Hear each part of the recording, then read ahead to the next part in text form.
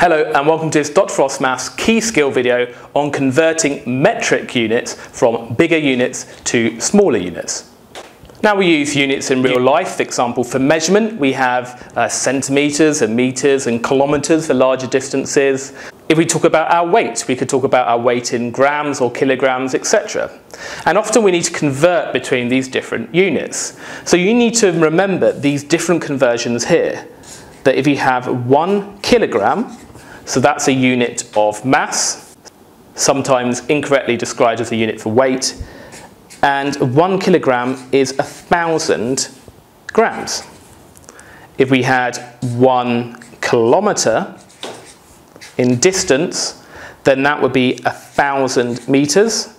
So the word kilo shortened to K means 1,000, as you can see for both kilograms and kilometres. Then we also have 1 litre is equal to 1,000 millilitres. Litre is a unit of capacity, that is how much space something takes up. You could use that for milk, for example. I might say I have 2 litres of milk. Then we've also got centimetres to millimetres, so 1 centimetre is 10 millimetres. And then we've also got 1 metre is 100 centimetres. Now for these questions here, we're going from a bigger unit like kilograms to a smaller unit like grams. Now notice to go from kilograms to grams, can you see that number is getting 1,000 times bigger? So going from kilograms to grams, we would have to times by 1,000 because the number is getting bigger. So for A, if we've got 12 kilograms, to get from kilograms to grams, we have to times by 1,000. So if we times this by 1,000, then 12 times 1,000 is 12,000 grams. What about B? We've got 3.6 metres, and we want to convert it to centimetres. Now, can you see to get from metres to centimetres, can you see that number is getting 100 times bigger? So therefore, we need to times 3.6 by 100.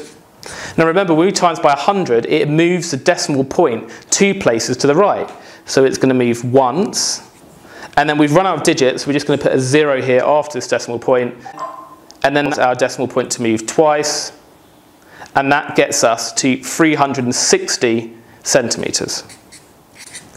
What about C? We've got 0.53 litres. Now to get from litres to millilitres, we're timesing by 1,000. So we're going to times this by 1,000.